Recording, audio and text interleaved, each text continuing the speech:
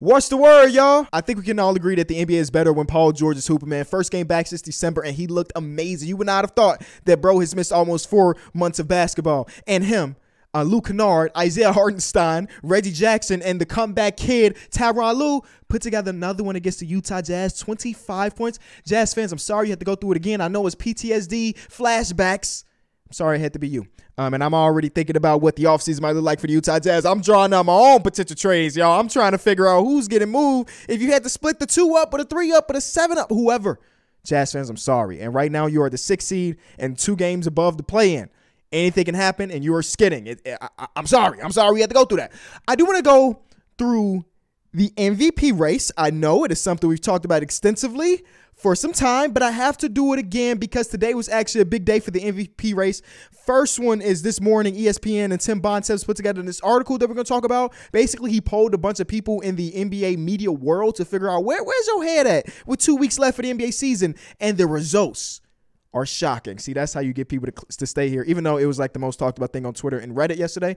And then the second thing, we had 2 of the top 3 MVP candidates going against each other. Giannis versus Joel Embiid. It wasn't on national TV because the NBA refused to flex some of these games. But it was a banger of a game. And Joel and Giannis both performed well. But Giannis had the 40-piece and Giannis had the game-winning block, and that's got people talking, and we're going to talk about that. But first, can I talk about part 1 of my announcement? Today is the day. Quickly, let's talk about the Enjoy Basketball brand, man. It's something I've preached on this channel and across all my platforms for some time because by nature, sports is a dialogue-based thing. You're going to have disagreements/arguments about things, but I feel like things have been taken to the extreme recently. Where we have fans out there or people that call themselves fans that don't really enjoy the game of basketball at its core, and this thing that we're building, this brand that we're building, are for the fans that just love the game of basketball. So we're launching in a couple different phases, y'all. The first phase, the thing that we're announcing today that is in the top of the description, is the newsletter. What I figured out is that majority of people don't have the time to digest the game of the NBA as much as I do because you got full-time jobs, you got to go to class, you got all these other things, so you might miss games on occasions. And when part of the Enjoy Basketball newsletter, we picked some of the most dedicated/best writers that were in the community, and we gave them a job to write about the things that you might have missed from the previous nights of basketball. Some of y'all might not know this, but I got my start in writing. I know it's weird to say a guy with dyslexia got to start in writing, but it's facts. I got my start in writing, and now I'm kind of back to my roots, and it's something I'm super passionate about. We actually started working on the process of this like 6 months ago, and we finally launched. I know it's a weird time because the playoffs are about to start, and it's like, what are you going to talk about after playoffs? Don't worry about it. Hit that link in the description, man. Go subscribe to the Enjoy Basketball newsletter. Phase number 2 is like our merch. Phase number 3, we're not even talking about this yet, but just hop on the train, man. We even got a community on Twitter, so join that community. And I will be plugging that damn near daily, because I want to see as many of y'all subscribe. You know, you can subscribe, and then if a week from now it's just like not your vibe, that's cool, unsubscribe. But anyway, let's talk about these things. ESPN releases their newest NBA MVP voting results. And as we go down further. You got a lot of words to Mr. Bontemps, and I ain't mad at you. Go ahead, get your count up. But here are the results. As of today, the people that were polled on ESPN have Jokic as the winner of the MVP award right now. And actually, he overtook Joel Embiid because a couple weeks ago, when he asked the same questions to the same people, Joel Embiid was number 1, but Jokic actually has a decent lead. He has 62 first place votes, 31 second. He's got 3 fifth place votes. You can argue him being a 1, 2, 3, but number 5, you got him at number 5, you bugging. So Joel Embiid is 2nd, and Giannis is 3rd. And after that, it doesn't really matter. Ja Morant being number 4 is surprising to me, over like Tatum, Doncic, Booker, and some other people.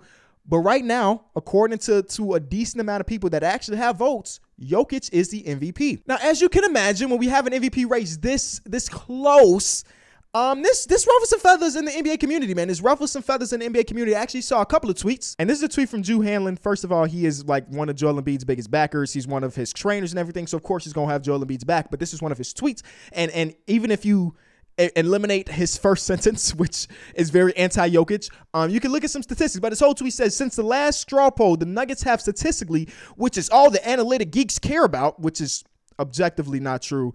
I can say, I'm not saying this for sure, but I can say Jokic is the MVP without thinking about super advanced analytics. That's not all the Jokic backers think about. But anyway, the Nuggets have been better with Jokic off the floor. Then he gives some statistics, net rating being a minus 3.4 in differential, and Joel Embiid has been significantly better. The 76ers have been significantly better with Joel Embiid on the floor since this last poll. So he got everybody asking, or not everybody, but he's got a genre of subculture of people asking, how the hell did Jokic take over Joel Embiid when Joel Embiid has been better than Jokic in that time period? If you use on off as your whatever. And you know what? I like this and I hate it at the exact same time. I like that we have three candidates that, like, if you told me this player was your MVP of the top three, if you go any more deeper than the top three, I can't have a conversation with you. But if you go any of the top three, I cannot say you're wrong. And one thing that me and my guys have came to the realization of over the last couple of years,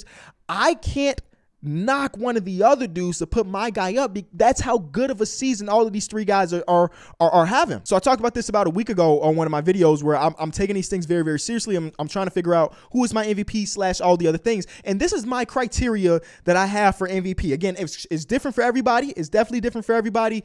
And these things will be weighted differently for me. But here's my list of 6 different things that I'm going to take into consideration. Some of them might be 5% of my mind. Some of them might be 50% of my mind. But the first was the counting stats. This is the raw numbers. How many points, assists, rebounds, all of the raw shit.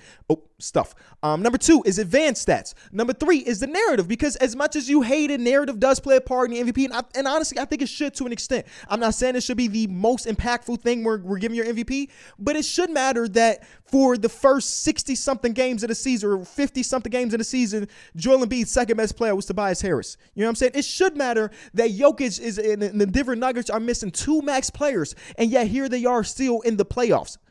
It should matter that Giannis's role on the defensive side of the ball had to change dramatically than what he anticipated, because Brook Lopez played 1 game of the season, then missed majority of after. Narrative should matter to an extent. I'm not saying it's 90%. I'm not saying it's 50%. I'm not even saying it's 10%, but it should matter. The next one is team success. I think that's pretty obvious. You're very rare you're going to find an MVP candidate that's winning 50% of his games. Even though I looked it up, Bob Pettit won an MVP award when his team was 33 and 39.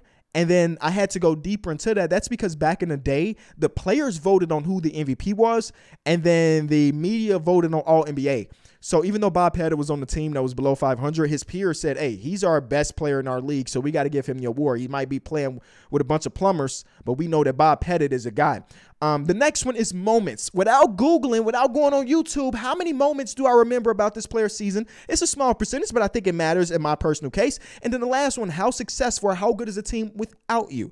Just look into the pure form of most valuable player. How valuable are you to your team's success when you're here and when you're not? And this is a tweet from Andy Bailey, a stats guy. I guess it's falling into what Drew Hanlon said, right into the advanced stat nerds' hands.